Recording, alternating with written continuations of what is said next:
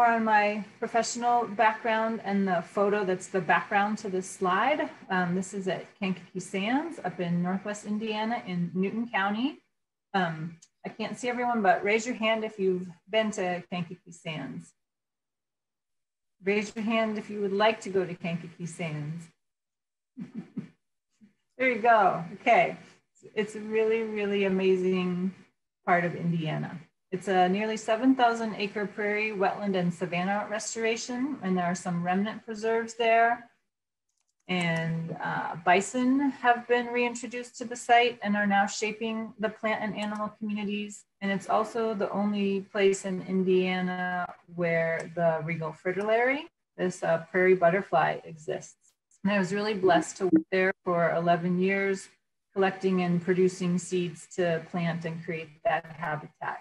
And it's a place where my educational background in agronomy and botany from Purdue and my interest in conservation were really able to come together.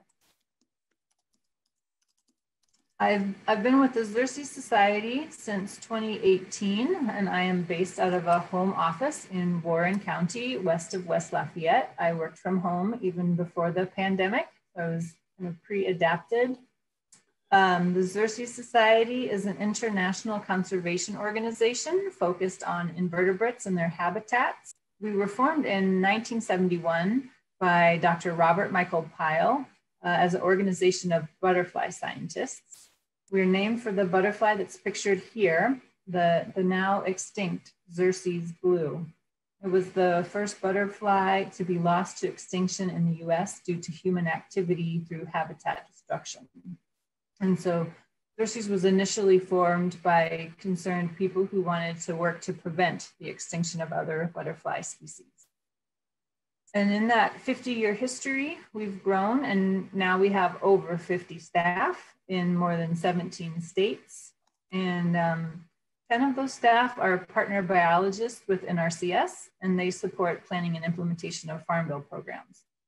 That's what a lot of our Midwest folks do. We have several program areas, including pollinator conservation and habitat work, promoting agricultural biodiversity, endangered species, such as certain bumblebee, butterfly, and freshwater mussel species. We also have a pesticide team who helps us to understand and apply research in order to reduce the use and detrimental effects of pesticides. And we have programs in urban conservation. We use restoration, research, education, outreach, and advocacy to further our conservation mission. In addition to our work on the ground, we have a really large and rich publications library. Items in our library are available online as free PDF downloads. And among the resources in our library are recommended plant lists, guides to assess creating pollinator or beneficial insect habitat, and other related handbooks.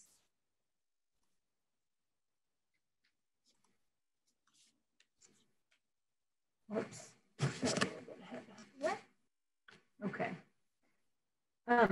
Also getting started here, I just wanted to thank both Brooke and Nancy. Nancy and I think have been emailing about this for more than a year, but it's happening. So thank you for the invitation. And I also want to say thank you to Xerces supporters.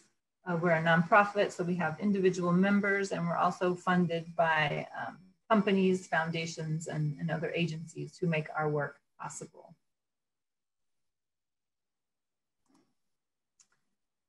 Okay, next, I have to say, I am not a deceptive person. I'm not a deceptive person. I think most of us are not. But now that we've done the introduction acknowledgements, I have to come clean to you. I was a little deceptive with this title and this idea of good bug, bad bug. So the spoiler about how I was deceptive is that there isn't always a good bug or a bad bug. It's all relative, and it's all based on sort of our preferences or priorities or judgments. And that's what I want to get into some tonight. And that's why I use that title, to get us thinking about how we think about insects. We tend to put them in these categories of good or bad. And I'll just note, so I've kind of copied, I was working on a couple presentations this week and I used this nice artwork several times. And my house is full of the Asian lady beetles right now. Maybe some of you are also having that experience, but here was a little beetle that came to walk across my computer screen today and say hi to all of its cousins there, I think. Okay, this is from some of your poll responses about the question of invertebrates that you'd like to see more of. So you mentioned butterflies or moths, and of course, caterpillars are the younger life stages of those.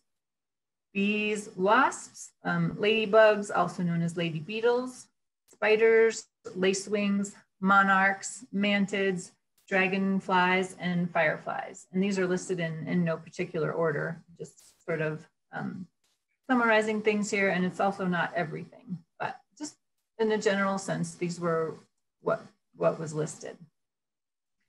On the other side, invertebrates that you'd like to see less of are aphids, mosquitoes, bagworms, Japanese beetles, and pesky gnats, root borers, grubs, flea beetles, sap-sucking insects, and potato bugs.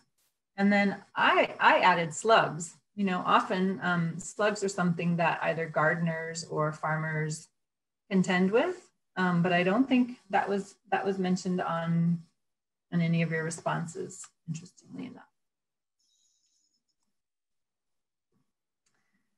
All right, into invertebrates a bit more. This is a pie chart that just shows the diversity of species on Earth. And currently we're at around 2.1 million described species on Earth.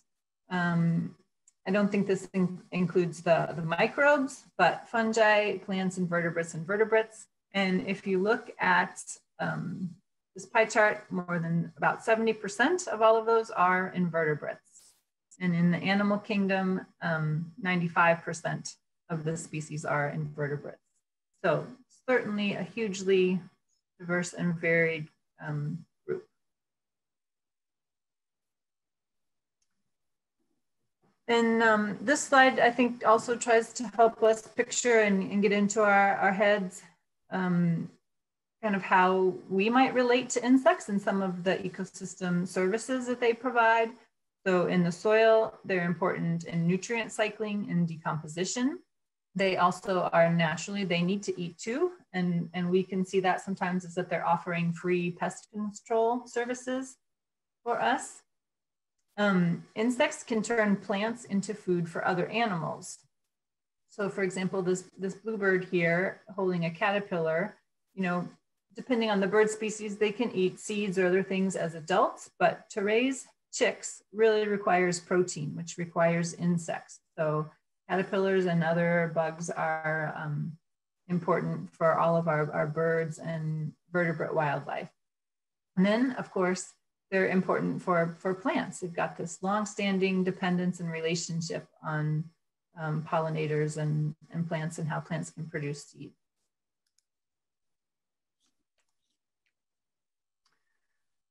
But as with many parts of the natural world, insects are faced with several threats that are causing decline. And just to categorize these loosely or broadly, it's habitat loss, pesticides, disease and non-native species, and climate change. And to kind of condense things here at the bottom of each arrow, I've listed what some of the solutions or mitigations can be for that. So conserving and creating habitat, reducing our reliance on pesticides, reducing the risks from managed pollinator species. Some of those, like the European honeybee, are non-native. Because they're managed, they also are more likely to become sick and they can spread disease to wild bee populations. And then for navigating an uncertain climate in the future, you just incorporate more species and habitat diversity is a way to address that.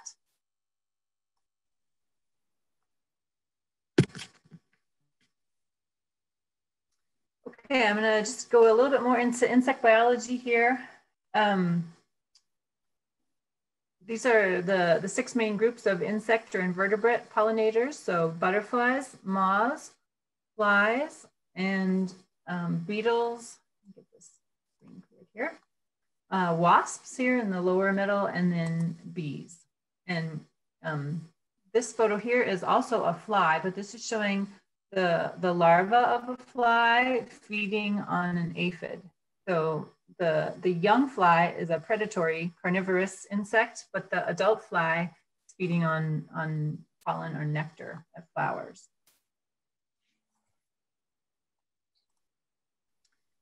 And here's another pie chart that is just showing the diversity of our bees in North America.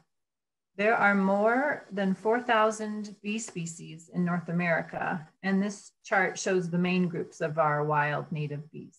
If you look at the sliver of the pie that represents bumblebees and the European honeybee, circled there in red, these are probably the types of bees that people are most familiar with. They're just one managed species and around 49 species of bumblebees, and yet that's only 0.1% of all this bee diversity that's in North America. And in Indiana, we have several hundreds of bee species.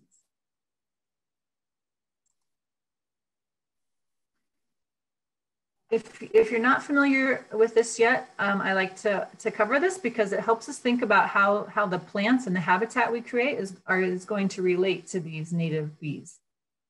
So there's 3 main types of nesting behavior. That's the way that bees are grouped. So bumblebees, which are only about 1% of native bees, they nest in cavities, and they kind of have these pot-shaped cells pictured on the left. The stem or tunnel nesting bees on the top are about 30% of our native bees, and around 70% are ground nesting bees. They use tunnels in the soil for their nests. Looking more at those ground nesting bees, they can kind of resemble ant nests, especially above ground. They're little entries with loose soil around them, and there you can see the system of tunnels and chambers where the young bee is with bee bread, which is a package of pollen and nectar that its mother bee has collected from flowers and put there for it to feed on after it hatches from the egg. And so the bees excavate this. They need looser, kind of lighter soils like sandy or loamy soils, but some are able to nest in clay also. So these are solitary bees. There's not a colony and group effort like in honeybees. This one mother is going out and bringing food back to all of her children over the course of their season. The stem or tunnel nesting bees, again, about 30% of our native bees, they'll use the pithy hollow centers of some of the woody species or grasses, and even some forbs have this. And then they make partitions between each egg. They also put a little package of food in there for the larva to eat when it hatches. And sometimes those partitions are made out of mud or leaf pieces. So that's another way that plants are important, is as nest material. And then bumblebees, these are slightly social. It'll just be one female who will have mated in the fall. The males die in the fall, and those mated females overwinter in loose leaf litter. And then when they wake up in the spring, they begin searching for a site to start a nest. And then they lay eggs and raise the first generation, and then the second generation that summer will help raise their subsequent siblings. So there's a cute little picture of baby bumblebees, and these bumblebees use cavities. So sometimes just a hollow place in a tree near the ground, or also rock piles are places where they'll use them. Sometimes abandoned rodent burrows are also common places for bumblebee nests. And then we want to talk a little bit about the diversity of not just pollinators, but also of beneficial insects. They're also known as natural enemies. They can perform, again, ecosystem services, cycling nutrients, managing pests. And so there's a variety of beetles, wasps, flies, and their larvae shown here. And then there's a third group of, not really a group, but another region where insects live that we don't see them very much. And this is in or right on the soil. And I just am putting that out there as another place to be thinking of where insects are. Xerces has been working on a project to develop this really beautiful handbook with 77 profiles of soil invertebrate groups. And that's going to be coming out in a few months. And we're having a series of online courses about this content as well. Okay, so if we look at the habitat side then, what is pollinator habitat? There's 4 general components. Of course, first there's the food sources, nectar and pollen all throughout the period when bees are active and not overwintering. Also shelter, they need sites depending on what their nesting behavior is, and protection from disease and competition from managed bees. As with any wildlife, connectivity is important. And then also pesticides, especially insecticides, are intended to kill insects. So being protected from pesticides or pesticide-free areas are also really important as pollinator habitat. We look at the food sources. There are what insects or pollinators need in their larval stages, as well as what they need in the adult stages. So if we just talk about the monarch butterfly, caterpillars need to feed on a milkweed species or closely related plant, whereas the adult butterflies, they've got a totally different mouth part and they're going to be drinking nectar from flowers. Bees are the same way, as you saw. The mothers are actively gathering pollen and taking that back to the nest for the developing larvae, and the adult bees themselves are feeding on both pollen and nectar. And then thinking a little more deeply about plants for shelter and nesting habitat. So we need, dead litter from previous seasons, hollow stems, areas without plants, actually, some undisturbed, bare, open soil. Grasses should also be thought of as pollinator plants. They don't have really the kind of pollen that bees normally seek out because they are wind pollinated rather than insect pollinated, but I'm gonna talk a little bit more about that. And also dead trees and limbs are pollinator friendly plants because those are sites for some of those tunnel nesting species. To think about that a little bit more, so like we said, 30% of our native bees nest in stems or wood cavities. And this, you can probably off the top of your head, as you've been tending to plants in your garden, you become familiar with which ones have hollow stems. Purple coneflower is one, Joe Pye weeds are another, even tall coreopsis, cup plant. There's many that fit this category. So rather than just thinking of them maybe as the flowers and the leaves, think also about the value of those stems over the winter period. So leave at least some of the stalks intact and cut them at a variety of height. And now you've got like, not a bird feeder to watch for birds, but a potential nest site to watch for this solitary bee activity. And then also I just wanted to touch on lawns and the value of lawns as pollinator habitat. There's kind of 2 ways to look at this. You can still have very short vegetation, but rather than being a monoculture of turf, you can let things like clover or violets, some of the little weedy mints that grow in lawns, just accept those and enjoy them for the value that they bring to the little insects in your yard. And you can also work to convert turf to something like a seeded meadow or just converting it into more flower beds.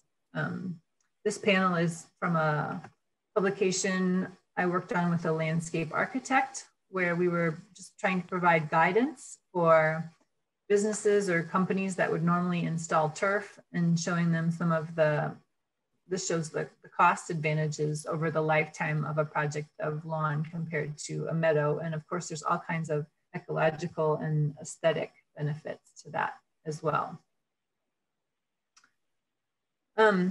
This is a nice little pamphlet of Xerces with beautiful artwork, but it's showing what I talked about before. So you've got this female honeybee who's mated in the fall and spent the winter hunkered down, and she emerges in the spring and finds a new nest site and begins raising the young there, depending on all the different flowers with their pollen and nectar throughout the year. And then that cycle repeats into the next season. And you know, it's mentioned here that leaf litter, downed wood, and uncut bunch grasses to serve as potential overwintering sites. So again, that's my point about how or why grasses are pollinator friendly as well. It's really that litter that can provide some of the cover and protection, either for nest sites in some cases or for overwintering. And again, I mean, pollinator habitat, oftentimes it's the same as natural enemies or natural pest control. Those same insects also do really well in pollinator habitat. They're not necessarily different from one another or exclusive. They're all interacting, and like I said, many of the natural enemies that might be predators as larvae, as adults, they'll feed on pollen. Nectar. Okay, I know there were, for some of the new folks here, just what plants to start with, which native plants to start with. And this is, I'm sure, too small to read, but I've sent Brooke a list of resources. So this is one of our online guides that you can access and download to print. But for those Midwestern states, it shows just a nice basic, I mean, this is even beyond basic. You can have a pollinator garden with one plant. That's all you need to get started. But this shows a range of species, which seasons they are flowering in, and then there's also a few shrubs and trees listed there as well. But as a general rule, you want to try to have diversity of species. And so one way to do that is just look at getting different flowering plant families, and then also have different shapes of flowers, different colors, in different seasons of the year. So if I were going to tell you like the 4 or 5 plants, something like golden Alexanders, that's in the carrot family, and it blooms very early. And it has like lovely foliage throughout the whole year. And then even once the flowers fade, the seed heads are also, they persist. It's in, like I said, the carrot family. So they're like little umbrellas that are also interesting all throughout the summer, fall, and winter. So that's one, golden Alexanders in the carrot family. It will also be a host plant for swallowtail butterflies. Another great one then, of course, would be milkweed. We've got several species to choose from. Swamp milkweed likes wet soil, but it will also grow in medium moist soil. And it's not as aggressive as common milkweed. It doesn't spread by rhizomes. And again, monarchs are feeding on the monarch larvae are feeding on the plants, and then the flowers feed many, many kinds of butterflies and bees and other insects. Then some things from the aster family, so some of our native sunflowers, or something like blazing star, and Joe Pieweed is wonderful. That one has the hollow stems, and just all kinds of bees and butterflies, love it. And then I didn't include at least one bunch grass. That can be one of the tall grasses like big blue stem or Indian grass. Little blue stem is a little bit shorter, and prairie dropseed is even shorter still. Looking a bit more, just narrowing in on monarchs. So of course, Planting milkweeds. These are some of the species that are native to Indiana and that grow well and are easy to get seeds or plants of. Common milkweed, swamp milkweed, butterfly milkweed, world milkweed, and prairie milkweed. You can also refresh them by cutting them back, and they'll resprout again. And often the female monarchs prefer those newer, more tender leaves to lay their eggs on. So that's one reason to feel okay about occasionally you're trimming some of your milkweed stems. And then also the adults will need nectar plants throughout the season, so provide those. In addition to protecting that habitat from pesticide use, you can also participate in community science efforts. There's several that track when monarchs are where, at what life stage, like that site is Journey North. Others are studying some of the diseases that monarchs are facing. And then there are some that tag monarchs and learn more about their migration. Also, you can work in your community to build support for monarch and pollinator habitat and limit mowing and contribute to other conservation efforts and groups. I think in the interest of time, I'm just gonna skip this. This is another nice milkweed guide for the Midwest. This is prairie milkweed or Sullivan's milkweed, Asclepias sullivantii. I don't have a picture of the flowers here. It superficially looks very similar to common milkweed, but it's got especially prominent pink veins in the middle of each leaf. And then I wanted to include this map here to show the counties where it's considered native to. This is from BONAP, which is the Biota of North America program.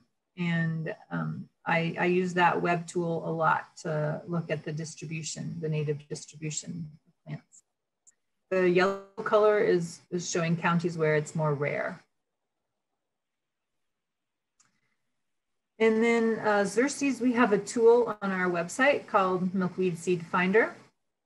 And you can go there and you can enter in some filters like what species you're looking for, if you're looking for plants or seeds, what state you're in, or you can just use the map there to browse, and that will return back a list of producers or suppliers of milkweed seed. Well, we're still talking about milkweeds. Of course, there are other milkweed insects, not just monarchs, but one example are the milkweed bugs. They feed on, they're one of the sucking insects. So you probably, if you have milkweeds, you've seen them clustered on the fruit pods like this. And they've actually pierced through that with their straw-like mouth parts. And they are harming the seeds. They're sucking out the embryos and the endosperm of the seeds. So it's not good if you're trying to produce a lot of viable seeds, but they otherwise don't really harm milkweed plants. And there's many others like the red milkweed longhorn beetles, caterpillars of the milkweed tussock moth, other stem weevils, the swamp milkweed beetle. There's several other insects that have adapted to feed on milkweeds. And I know you may be thinking that we're caring for milkweeds because of monarchs, but all these other insects are depending on milkweeds too. Okay, we're gonna go back to the poll here and your responses for a little bit and look at what you're doing. This was the question, what kinds of things have you been doing to get more of the good bugs or the bugs that you want to see? Having a variety of spring and summer flowering natives and also a few fall ones, and not using insecticide or grass fertilizers. Planting both nectar and host plants for butterflies and pollinators, leaving the cleanup until spring, no chemicals or lawn spraying, removing the Chinese mantis if found, adding puddle places, or parts where there's mud or water, and leaving a few logs around for bees. Well, I think like this person gets an A+. All of the sort of habitat things that we've talked about so far, they're doing them. Those puddle places are not so important for water. These insects will get most of the water they need through nectar or their food sources, but puddles are important again for mud, for the species that are nesting in tunnels and need a little bit of mud to make those separations in their nest. And another one here, leaving areas of long grass and leaf litter, and that's worked for fireflies. They initially put up a bee house, but they found that leaving stems of perennials uncut until springtime, so over the winter, and putting out some logs from dead trees was also more beneficial. They are planting shrubs and evening flowering perennials that certain species of moths like. So have a native that's actually pretty weedy. It's in a lot of roadsides or fence rows that aren't mowed. The biennial evening primrose, and that's one of those flowers that blooms at night or in the evening. Letting the weeds stray in places. I have areas I don't mow, which encourages native plants and attracts good bugs.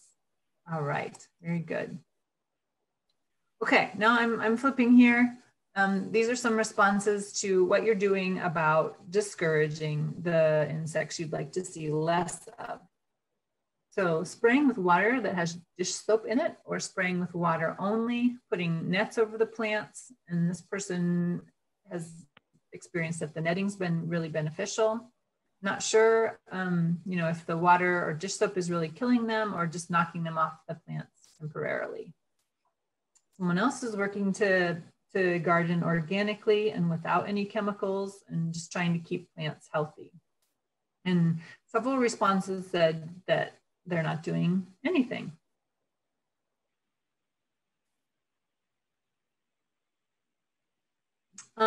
This is a resource. So here, I'm going to try, this is a habitat assessment guide for pollinators in yards, gardens, and parks. And I really like this resource. So this is our test here. We're going to see. Are you guys seeing me go to the internet here? Not yet. Okay, I might have to change.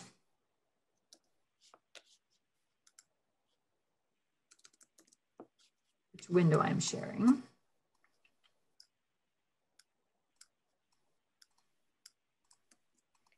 Yeah, and I don't have those controls available to me, I think, right now.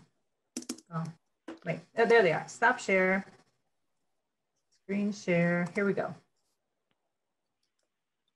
Okay, how about now? Yes.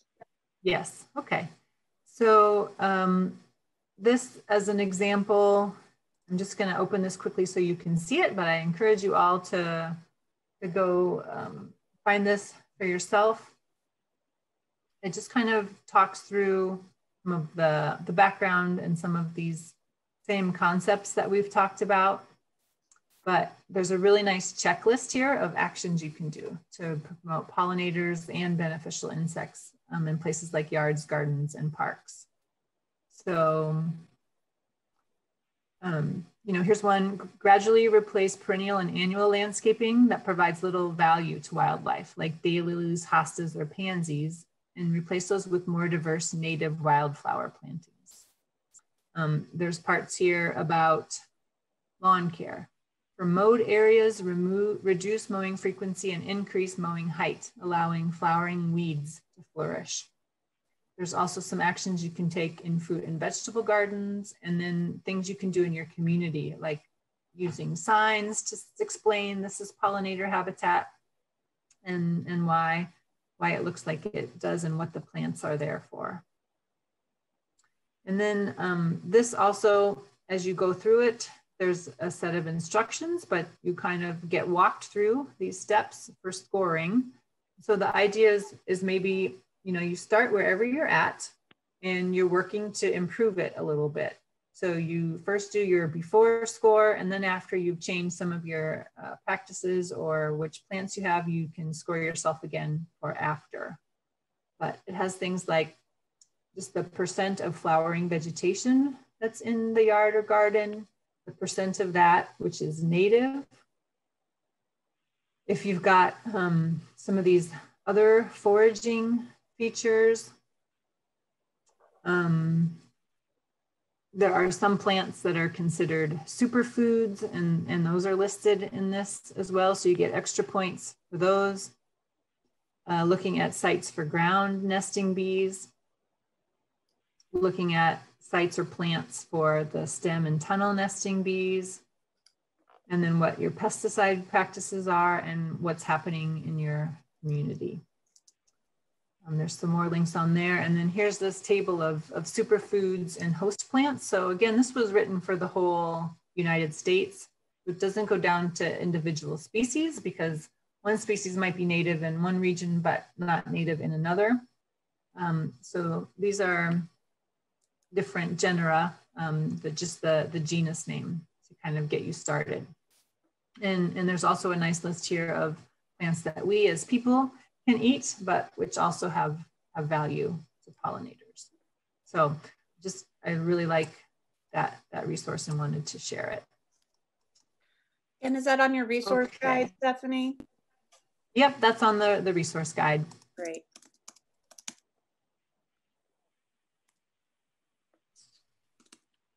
Okay.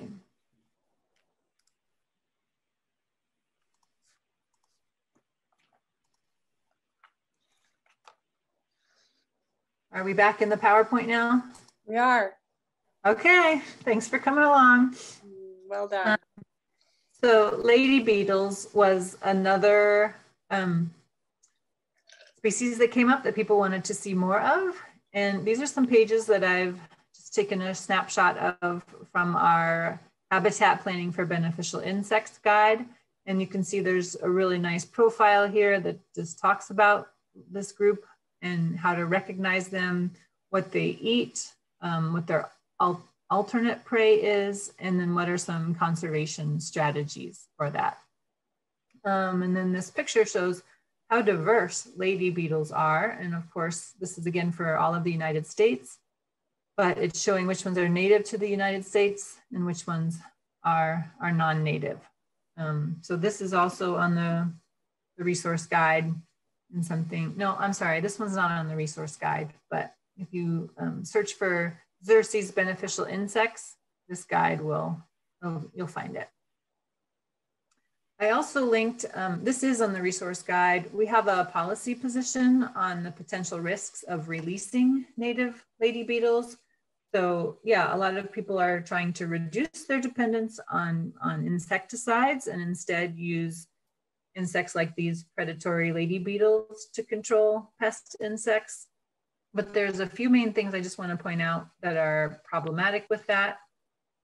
Often lady beetles are either grown in captivity or they're collected from the wild. So when they're grown in captivity and then released, they may have disease that then is spread to wild populations, or when they're collected from the wild and then sold and shipped, they could be spreading disease from one part of the country to another, and that's also depleting wild populations.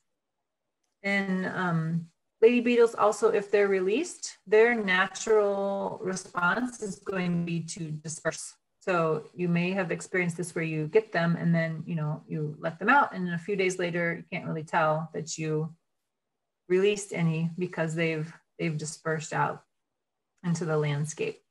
So it's like a nice idea in theory, but we do not recommend purchasing or using this is called augmented biological control, where you're adding the insects.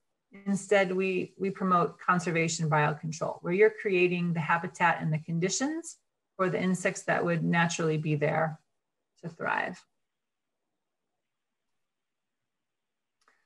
On one of the other insects, I think this was sometimes on the good list and sometimes on the bad list, are the mantids, or also known as mantises. And I think given some of your answers, a lot of you are aware this is a diverse group as well. And we have many native species in this part of the US, but there's also several introduced non-native species, like the Chinese mantis. And that's by far the most frequently or common one that you'll see, is actually the non-native one. And they're just not very effective for targeted pest control. They'll like eat anything. And this is kind of going to be a shocking photo next, so just I'm warning you. But you know, if you have milkweeds and monarchs and you're watching your caterpillars, you may have also seen this as well. Mantises will eat caterpillars of any species and any size, and also praying mantises often can actually catch adult monarch butterflies and eat them as well. So it's okay, everybody's got to eat, but mantises are a group that are not particularly selective. A beneficial insect or natural predator that is much more specific are parasitoids. So parasitoids are either wasps are parasitoids, and some flies are parasitoids. And their life cycle is that the females will lay eggs in the bodies of another insect, and then those eggs hatch, the larva develops and feeds internally on that host insect.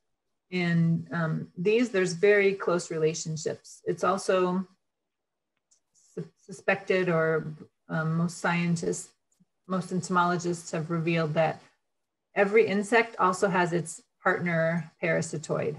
So it's, you know, eat or be eaten.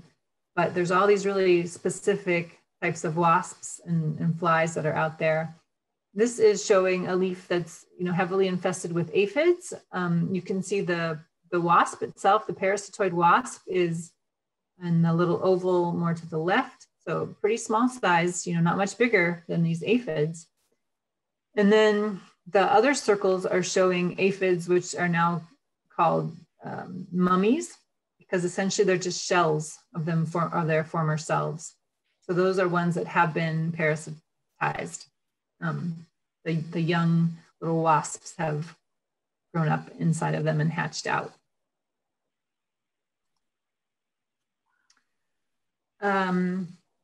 Another insect that folks wanted to see less of were mosquitoes, of course.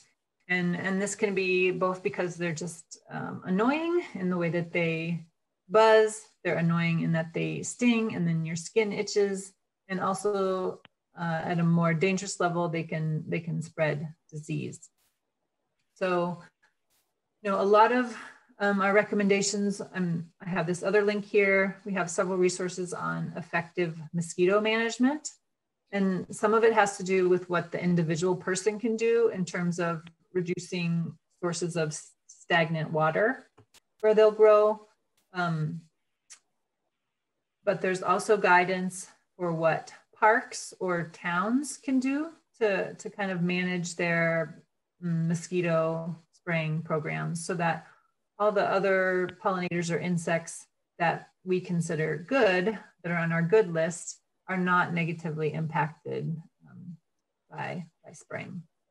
Sometimes that's just, you know, making sure, even just if your town fogs, they can sometimes just fogging at night after a lot of the other daytime insects have taken cover can help reduce some of those things. So this is, again, I've got more detail in the other resources, but there's some really nice guidance on that for folks. Okay, Japanese beetles. I think this was also, along with aphids and mosquitoes, really high on folks' bad list. So here's a photo showing an assassin bug. Again, one of the ones that can be a predator with a piercing mouth part, who's actually come and hunted this Japanese beetle. But yeah, honestly, Japanese beetles are really hard to difficult to try to deal with or reduce. People talked about picking. They also pick some of these bad bugs off and maybe drown them. So you can do that. There are hormone or pheromone traps, but I think there's just such a huge amount of Japanese beetles in our landscape. They really like to feed on soybean plants. So since so much of our landscape in Indiana has one of their favorite plants, there's always like an endless supply of Japanese beetles. But you've probably learned which of the plants you've tried that Japanese beetles like. And so one way to avoid Japanese beetles is to just not use those plants, but choose other plants in your garden. Another person responded that they use plants that like the biennial evening primrose. So yes, Japanese beetles will really feed on that, but it's kind of like a trap or a place to draw in the Japanese beetles and make it easier for the gardener to pick them off one by one.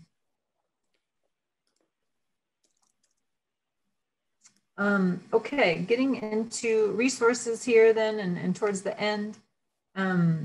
Xerces has a YouTube channel, and this has really grown during the pandemic because we're doing lots of webinars on many, many topics. And I've put some of those on the list, but you can certainly explore around in our YouTube channel. We've got a really nice one on gardening with native plants, learn from our mistakes and our successes. Really fun. And then if you see here on the sidebar like this, so the playlist is gardening for invertebrates. And some of these will not be so relevant to Indiana, but others like managing the pests in your garden is really nice. It talks about how to design and choose plants and take care of them so that they're healthy to begin with. And really create a strong foundation in diversity so that you've got fewer pest issues to deal with, but then there's some strategies for dealing with them if you do get some infestation. Another person in the poll talked about powdery mildew on Monarda. I think if you have Monarda in a garden, you've seen powdery mildew on it. They just go together. It's not really harmful to the Monarda, so it's more of an aesthetic thing for us. So if you're comfortable with that, you can do nothing and ignore it. If you'd like to try to reduce that, you think it's unsightly, you can just try to give the plant a bit more space and more sun. So just increasing the airflow that way can sometimes help reduce things like powdery mildew. Yeah, there's that same managing pests in your garden one. I also wanted to mention Bee City USA, which is a program that we have, and it helps towns or cities of any size who really, where their leadership or a group of citizens want to make their town more pollinator friendly. They can work to become certified as a Bee City USA. It's fairly similar. You might be familiar with Tree City USA, but there's a series of guidelines and practices that are recommended, and then the town usually drafts a resolution to do that. And it's really exciting. There's so many around the country now, and a lot of them have different festivals that focus on pollinators and native plants, you know, all kinds of things celebrating monarchs. And they've also then worked as a community to reduce the pesticide use or the impact of pesticides where they live. And I know for some of you, you also mentioned that, you know, in your yard, you wouldn't want to use pesticides, or you'd like to manage your yard in a certain way, but your HOA maybe has other rules or requirements. And that, yeah, I've tried to support several groups around the country who are trying to deal with that as well. And so we have some sample language I'm happy to share if any of you want to get in touch with me about that. But it also, you know, just helps to understand that it might be a group effort and take some patience and persistence to try to get your HOA to come around, or at least make some modifications to that. Here's a few books, if you don't know of them yet, that are great for getting started. Butterflies of Indiana, Bumblebees of North America, Tracks and Signs of Insects. And then Doug Tallamy, he's got Bringing Nature Home. And just a few years ago, he has another new book called Nature's Best Hope. Those are really great for both, I think, explaining the connection between native plants and insects. And also they offer regional plant guide, plant suggestions. These two books are by Heather Holm. She's based in Minnesota, but a lot of, you know, what she covers applies to the whole Midwest. The one is more focused on bees, but then it goes into great detail about which native plants match with which native bees. And I know she also has a new book about wasps coming out this spring. And her website is really nice too. She has several free charts that you can download. and also lists of some of those plants that are good for nesting. So here's an example of that, just showing some good native trees and shrubs for pollinators in more detail about their characteristics and when they bloom, and then which types of pollinators are using or feeding on those plants. Here's another list then, same table, just the shrub section of that. In Xerces, we have several books as well that are more general. These are nationwide, so they've got nice background and kind of foundational information on these topics.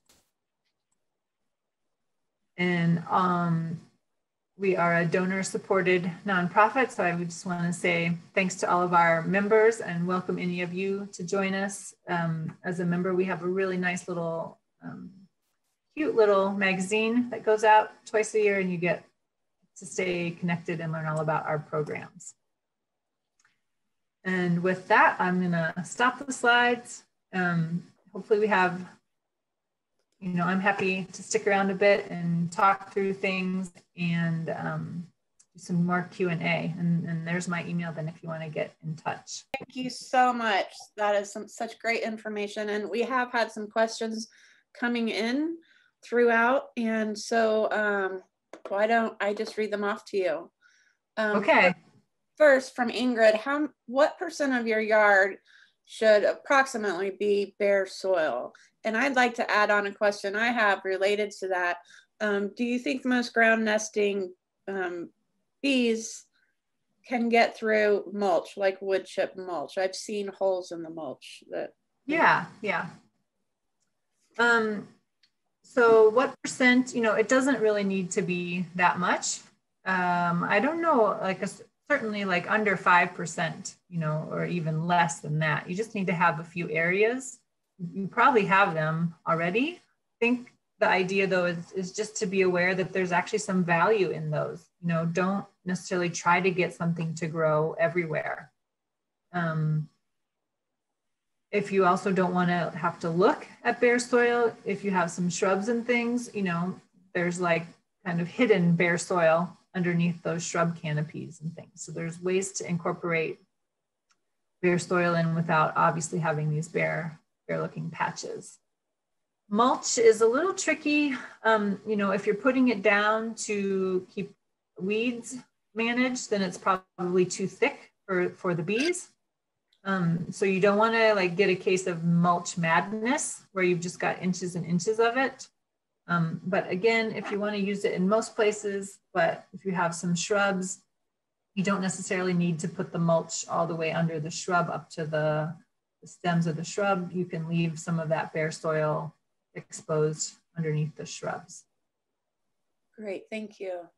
Somebody asked if you're able to share a copy of the PowerPoint. Yeah, you've got a copy, Brooke, so. Okay, so just share that link with folks? Yeah. Okay, I will put that in the email. Tom asks, if you only have 1 or 2 of a specific plant, is that enough to help specialist insects that depend on that plant? Well, I would just say 1 or 2 is better than 0. So it depends on the context that you're in. If you're in a fragmented area like a city and you've got a network in a neighborhood, and if each person has a little bit, has 1 or 2 plants, you know, that's making a big difference for that specialist insect. If in that same city, only 1 person has 1 or 2 plants, that specialist insect is probably not able to exist in your city. So I don't know, Tom, I'm happy to clarify or have you ask again if I didn't quite get what you were asking. Okay, I got a thumbs up from him. Okay, yeah, I think you did answer it. And you know, the idea of creating corridors in residential neighborhoods by having some here and there is a good take home, I think, as well. Yeah. Next, somebody, I'm not sure who asked this one. I've heard that prairie drop seeds fragrance can be unpleasant to some people. Is this a problem with this plant? I haven't heard that. Yeah, it's to some people it smells like cilantro, and I think some people find that herb unpleasant, whereas other people love it. Other people describe prairie dropseed. It's really, this is a grass, prairie dropseed. Got big clumps of kind of long flowing leaves, and then the seed heads are upright, and they're like little firecrackers with kind of rounded individual seeds in those panicles. And as those ripen, you know, they start out greenish and then they turn to a more light tan color. And that's really where a lot of this fragrance comes from. So I think it's cool. It's a grass that smells, and that's cool. Some people think it smells like cilantro. Others think the fragrance is more like popcorn. To me, it smells like prairie dropseed. and I like it. But yeah, if you're concerned, I don't know that I've ever heard that it's really causing an allergic reaction or anything. I think it's more just how we perceive smells as favorable or unfavorable. And you really need a lot of it to kind of get it airborne and really smell it. Otherwise, you have to get close to the plant and rub it to get that smell. Okay, great. Jenny asked, Stephanie, would you please speak a little more to the effect of controlled burns on beneficial insects? It seems like it's increasing in popularity in establishing or maintaining native prairies, and yet it destroys so many overwintering insects, doesn't it? Yes, that's a good question and a good topic to talk about here, because in prairies, in some wetland situations, in savannas, there's many types of natural communities that are fire dependent. They're adapted to fire. Fire is part of what shapes and maintains those communities. So fire is important to keep a lot of the plants there, and those plants are important for all the insects and wildlife. So, but at the same time, yeah, fire is destructive. And if you're a tiny little insect overwintering in some of that leaf litter and it's burned through, you know, it's pretty likely that insect or the insects there are killed. So the kind of good recommendation for folks who are doing prescribed burning, regardless of what size it is you divide it up into different burn units. At a minimum, it would be 2 units. So you divide your area in half.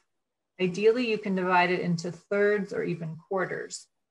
And you would never want to burn all of it at once, but instead just burn 1/2 and you leave the other half intact. And then you would alternate. And the next time you burn the half that wasn't burned the first time and leave the half that you did burn. So you're getting some rotation in the area that's burned. So fire eventually touches, you know, all parts of it, and fire is doing that important function of keeping it open, preventing too many trees or shrubs from growing there and shading out the prairie plants. Fire is helping cycle nutrients. Fire sometimes also spurs plants to flower or to produce more biomass. So there's definitely the regenerative aspect of fire. But yeah, just doing that rotation is important, and having the mindset that, yeah, if I'm burning this area, I am likely killing any insects there. So don't burn the whole area, but leave areas where some insects will be protected, and then they can, you know, recolonize the larger area in the spring. Okay, great, thank you. Becky asked, residential mosquito companies like Mosquito Joe, Mosquito Authority, etc., are increasing in our community, and I want to try and address the issue. Are you aware of any communities or organizations that are specifically addressing this issue of mosquito companies? Just off the top of my head, I think Boulder, Colorado is a really nice example. And they're featured as a case study in one of those publications that I linked to. So if you can find that on your own, I would say follow the link I sent about mosquito management, and you can read about Boulder at that link, or independently online, look to search for Boulder and mosquito management or something. Okay. Thanks for caring. Thank you for caring about that. I'm trying to change it. Yes. So Becky asks also, I have lived and gardened in my area for about 40 years. I am extremely concerned about the huge decline in pollinators, birds, insects of all kinds, etc. Are you aware of efforts currently in place that give you hope that the decline might be turning around? Well, I think just that statement, gives me hope that I think more and more people are becoming aware of, well, to use these categories again, insects really are good. They're not bad. Very few of all the insects in the world cause us problems. In fact, we really rely on them for so many of the ways that nature functions. And I think both the pandemic got people to slow down, do a lot more gardening, which I think is good for just connecting with nature and connecting about insects, being curious about what's living, in your yard or your town. So from a grassroots perspective, I think I do have hope in that I just see the general public becoming more aware and more concerned and more active in both native plants and pollinator conservation. Yeah, there's a lot of challenges out there, those big threats of habitat loss, pesticides, disease and invasive species, and then climate change. Those are really big things, but nature's gonna keep going on and getting through them. And I think each of us can play a part in trying to sustain that as much as we can in the areas where we have that influence. By trying to reduce the pesticides we ourselves might use, encouraging our neighbors, friends, family, coworkers to do that as well, working with our communities to reduce what's done in terms of pesticide use.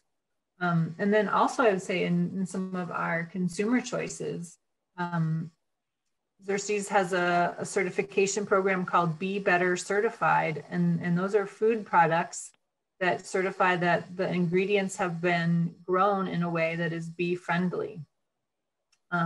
It's a very new kind of certification, so there aren't many products that have that yet, but it's another thing you can look for in the label and do some of your shopping to support conservation that way. Great, that's on the website? Be Better Certified, you can find that if it's just Be Better Certified, will take you to that. Okay, great, thank you. Mm-hmm. Mary asks, people kill mantids, is that recommended? People kill mantids, is that recommended? Yeah. I'm not gonna say like go kill mantids, but yes, people kill them. I can understand that, right? There's certainly these voracious predators that are just eating kind of whatever they can grab, and they can even sometimes catch hummingbirds or frogs. They can eat things much bigger than they are.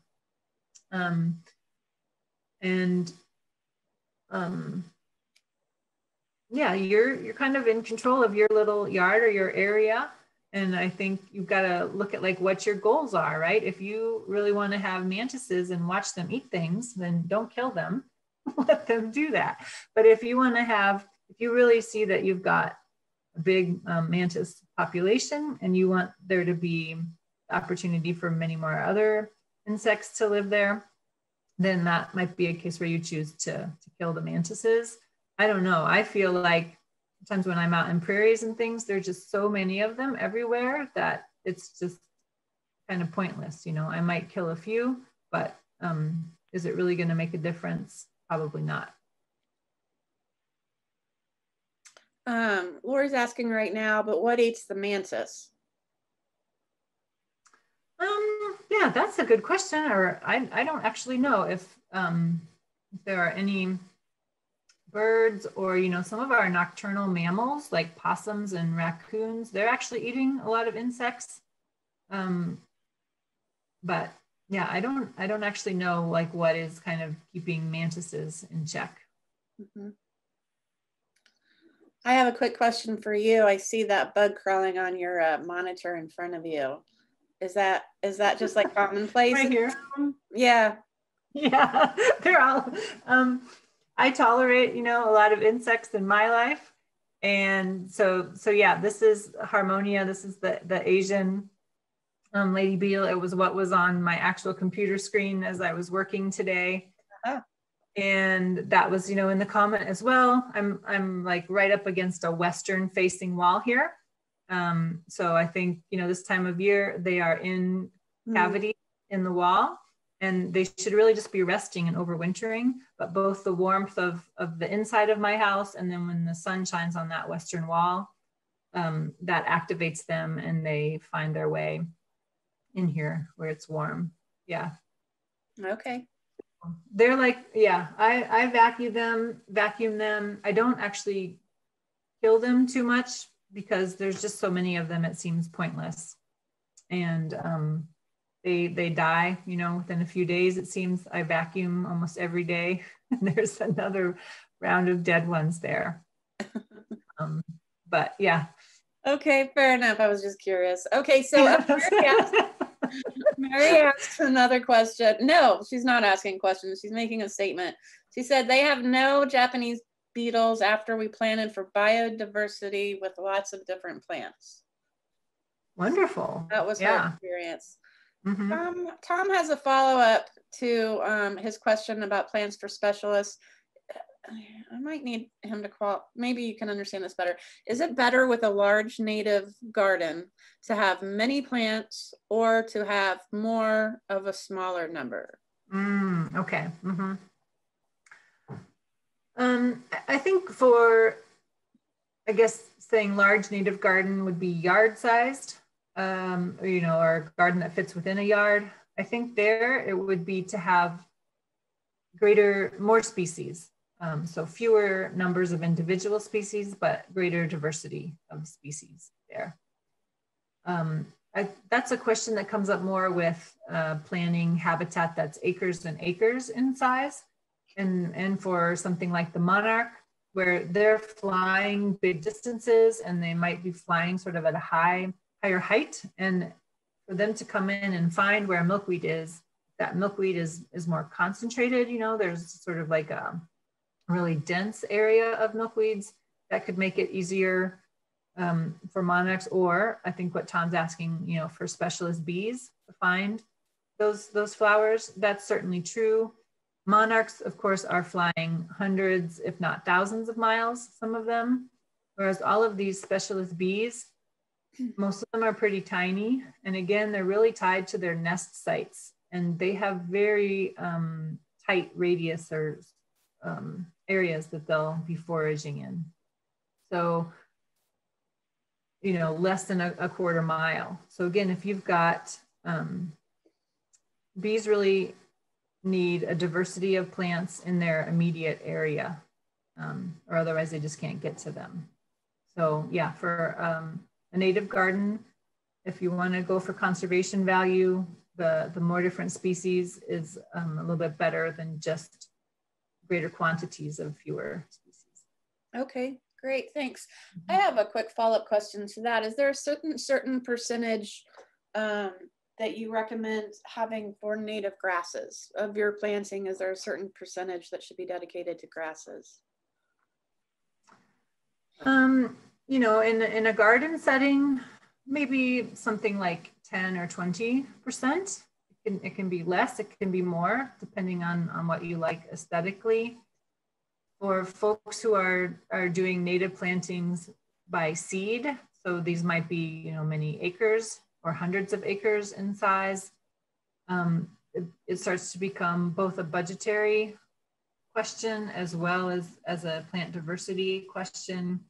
And there it also depends, you know, you may have something from 40 to 70% of the seeds might be grasses in a mix like that. Okay, Great. You know, it also depends if you're going to be managing it with fire. You know, we talked about the pros and cons of fire. Mm-hmm.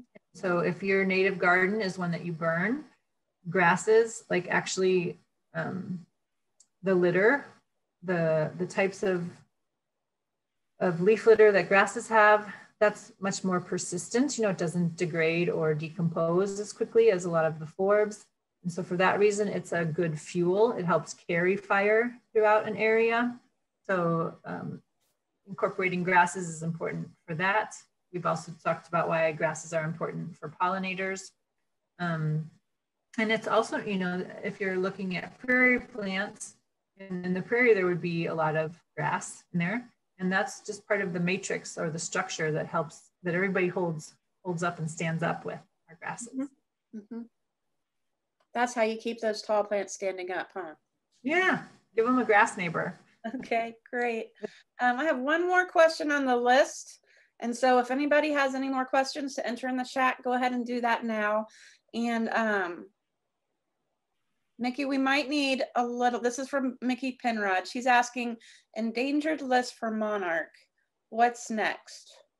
So she's asking, the U.S. Fish and Wildlife Service has been evaluating a petition to consider whether or not the monarch butterfly should be listed as a federally endangered species.